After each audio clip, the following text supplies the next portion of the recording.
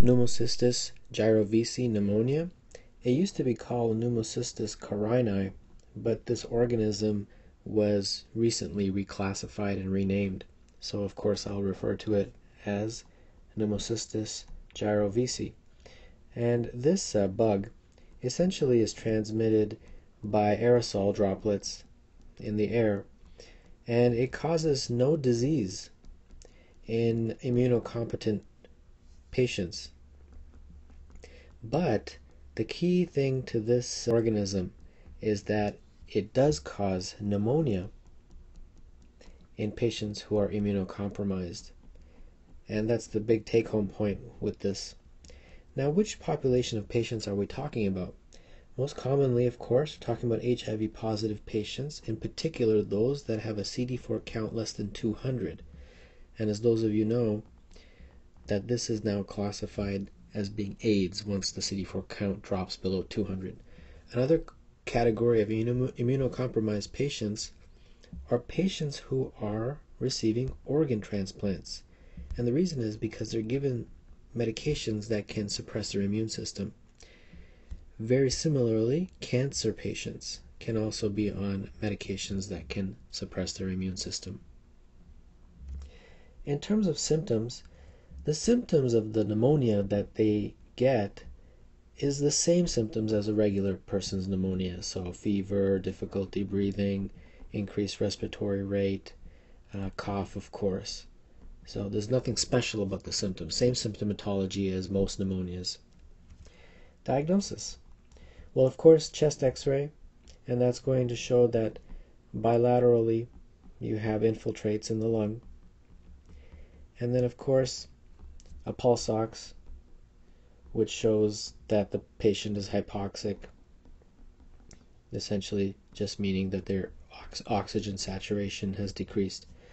But the key to the diagnosis of this type of pneumonia is that you have to get a sample of the sputum, either induced by cough or through bronchoscopy. And that has to be analyzed. You have to actually do a stain to get the histopathological demonstration.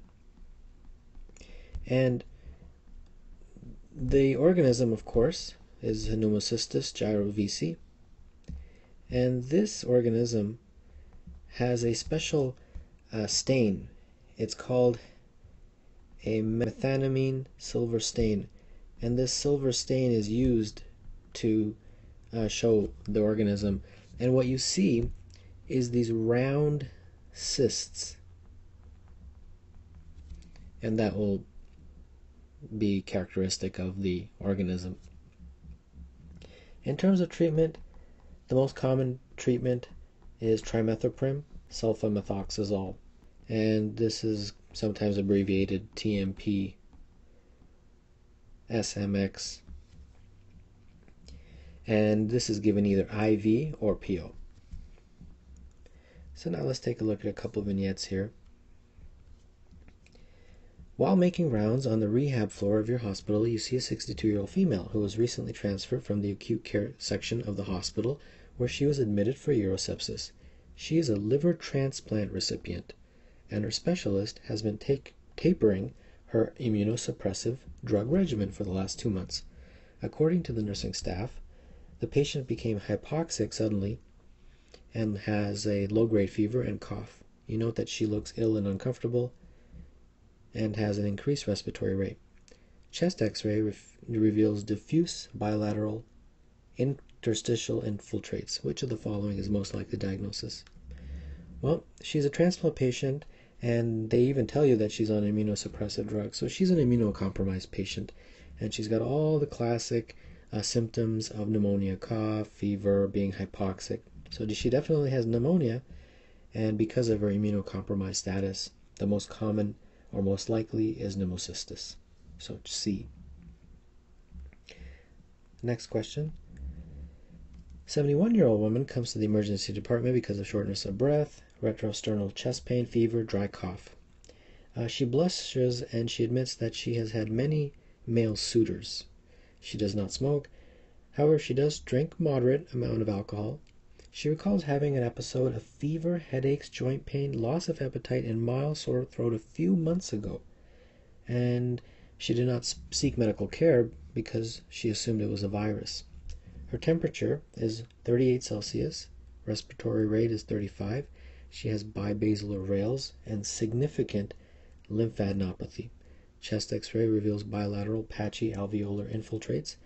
Histologic evaluation of sputum obtained by bronchoalveolar lavage shows round structures when stained with methenamine silver. An important question to ask.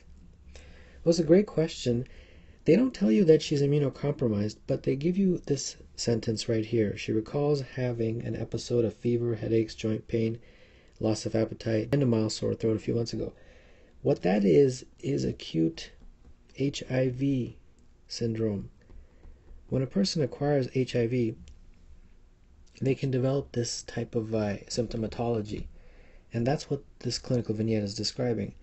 And this happened a few months ago. Now, she's immunocompromised because she's HIV positive, and she's also admitted to having many male suitors.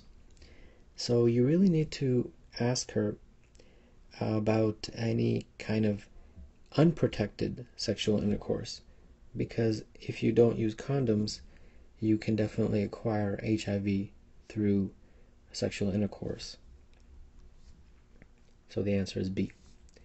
And then finally, 4 years ago, 30-year-old heroin addict who habitually used shared needles when taking the drug intravenously tested positive for HIV by ELISA and then Western blot. He now presents to the physician on duty at a community clinic with fever, dyspnea, tachypnea, and peripheral cyanosis. Chest x-ray film reveals extensive ground glass opacities in the lower zones of both lungs. Physician would expect which of the following? Well, it's a documented HIV patient with now fever, chest x-ray findings that are consistent with pneumonia.